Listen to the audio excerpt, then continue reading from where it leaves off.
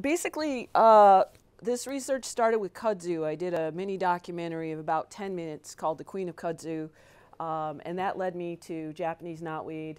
And then I started a doctorate through a program that connected me with Leiden University, and then I had to put it on hold because of a lot of family stuff.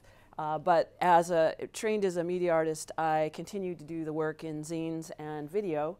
And also, I did a Japanese knotweed festival in Provincetown, that Harvest Festival, and did an article about that. So there's been a lot of spin-offs on this research. I'm going to super fast show you the slideshow version, which I showed at SHOT, and that's kind of reiterating.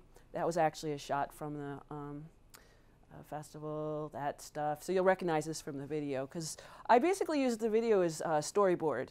But then I discarded certain things that, for a number of reasons, wouldn't have fit into the narrative I was doing with the video and what I wanted to accomplish with that. So, I mean, really, when you have, it's a question of paring down, right? So this was more of the official, like, conference version. And then this was sort of my,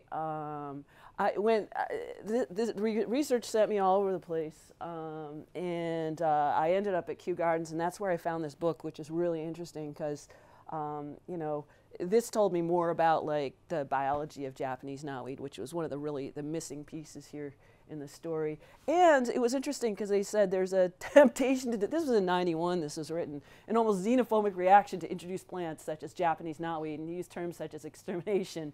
I mean, this is from scientists, right? So there's a lot we can learn from scientists.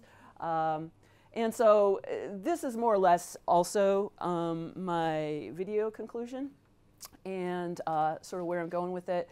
And I'm not sure if I'll have another article or two spin off from this, but like my overarching interest from this and kudzu was really plants that were introduced during the World's Fairs in the the World's Fairs, the one in Paris and there's one in Chicago, and that's where a lot of these oriental plants, these easy to grow from the Far East plants came.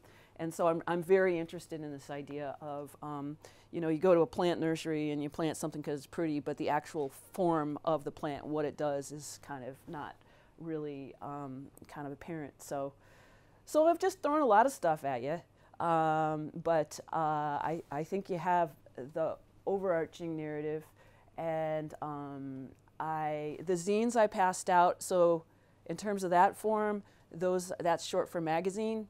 And that's sort of part of the DIY craft culture, which is now assimilating to research culture to a certain extent. So, yeah.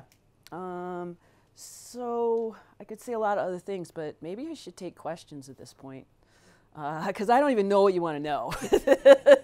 So, any questions? Thank you. Okay.